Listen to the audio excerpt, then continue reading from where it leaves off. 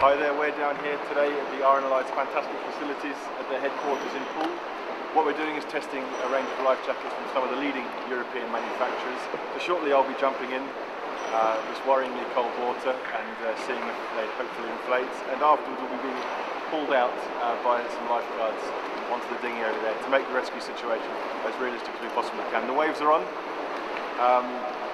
so without further ado, let's get wet.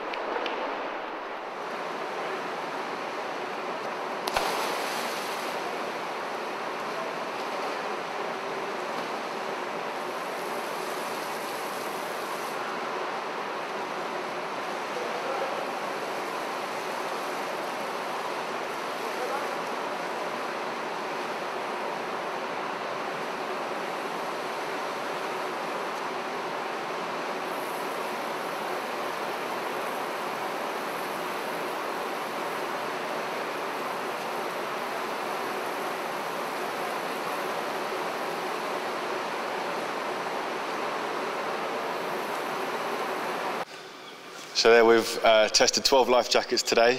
I'm soaking wet and very cold, but I have some tea, which is nice. I'm just glad it's not February. A few things I've learned since being in the water. Spray hoods, really important feature on a life jacket, especially if it's you know, chopping up out there. We tested one life jacket in some pretty interesting conditions, and the guys put on the big waves, and I was being hosed, and it's really uncomfortable if you don't have some protection over your face. So if you've got a spray hood on your life jacket, great stuff. If you don't, maybe you should think about getting one. Crotch straps, obviously, are great because they stop the life jacket riding up.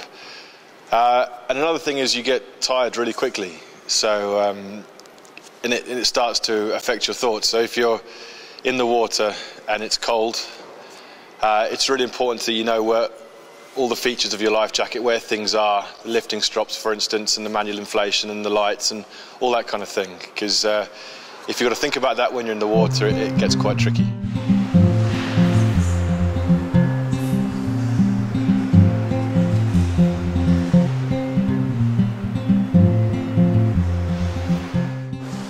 Hi, my name's Tony Wafer. I'm the Coastal Safety Programs Manager here at the RNLI. We all know how important life jackets are for safety, but some 1/3 of life jackets that our volunteers see won't work, in our opinion, due to poor maintenance. So I'm here just to give you a few very simple hints and tips on how to maintain your own life jacket. So one of the key things with life jackets is, if you're at all concerned, always take them back to the life jacket service manufacturers for an annual service. Otherwise, there are some very simple hints and tips you can do. Don't be afraid to open your life jacket. The manufacturers will provide instructions on how you can do it, but this one is very simply Velcroed up. From this point on, I can see a visual inspection of how the life jacket looks, any salt marks, any rub marks on the points. I can look at the general visual instruction, visual appearance. I'll always want to know how my life jacket inflates.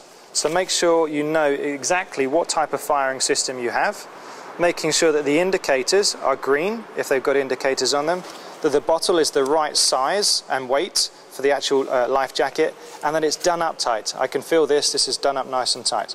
There are no corrosion marks around the bottle, and therefore it shouldn't rub when the bottle goes back in.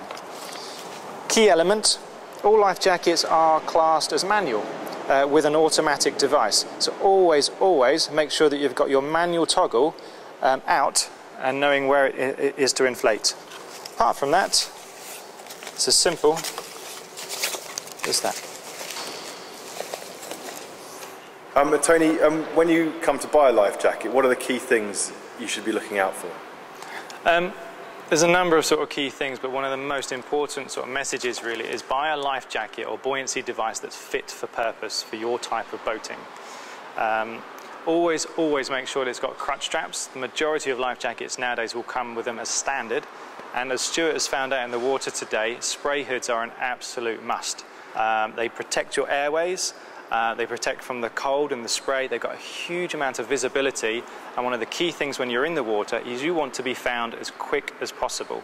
So if you've got a spray hood and a light as well, they're the three main things that you can actually go for when choosing a life jacket.